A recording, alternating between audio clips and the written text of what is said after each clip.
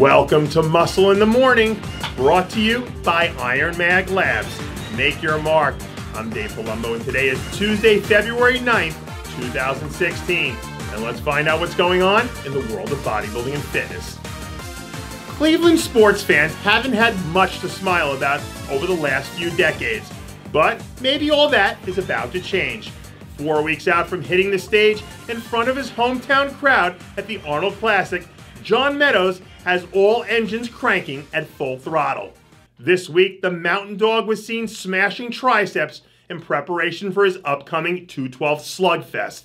The uber-shredded Meadows is going to have his hands full wrestling with some of the division's top talent. But if he can manage to pull a rabbit out of a hat and walk away with a win, it might legitimately be the biggest win Cleveland sports have had in over 4 decades. John Meadows is going to have to ride that hometown wave of momentum as far as it can carry him, because it might take all that and then some to contend with the likes of Jose Raymond.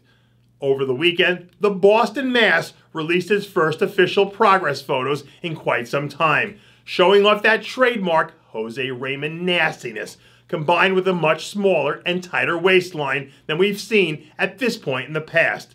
Raymond was last year's Arnold 212 champion, and he heads into this year's event as the prohibitive favorite to take home the title once again.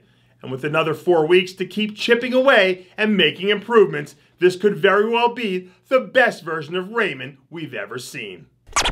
To quote the late great James Brown, "Watch out now, because here comes Urishna Ayala." After sitting out most of the 2015 season, the Puerto Rican bombshell looks like she's back and better than ever. Recently, the former junior national champion was seen sneaking in a late-night booty blasting session, adding a little bit more ammo to her already dangerous arsenal. The bikini division is a wide-open race in most of the pro circuit shows, and a talent like Ayala has a real shot to move in and clean up with a few key wins if she picks her shows correctly. And once she decides she's ready to suit up and get back on the bikini stage, watch out, competition. We're still a ways off from kicking things off at one of the year's big national competitions, but perennial pro card contender Benny Brantley looks like he's ready to get the party started early. Brantley has been a fixture on the national scene for some time now, having placed in the top 10 of at least one pro qualifier every year dating back to 2009. At last year's USA Championships, Brantley brought in his biggest look yet, but wasn't quite hard enough to make his way into the first call-out. But with another solid offseason under his belt and a head start on the game, perhaps this will be the year we finally see Brantley break through and earn his IFBB Pro card. Coming off a breakout season that saw him earn his first pro win at the Toronto Super Show, before going on to take the stage for his first career 212 Olympia appearance, Zane Watson is ready to make his presence felt once again this season.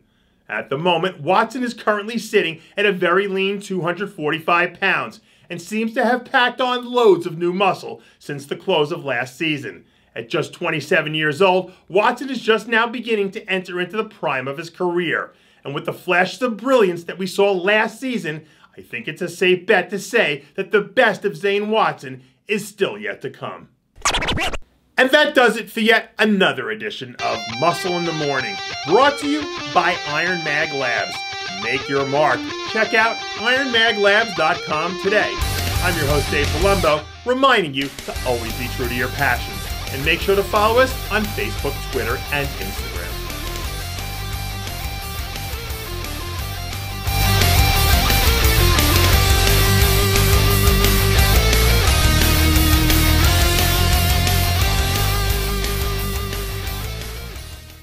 Hey guys, it's Stevie B here. If you like what you're seeing, hit the subscribe button below and never miss another RX Muscle show, segment, or update. RX Muscle is #1. Woo!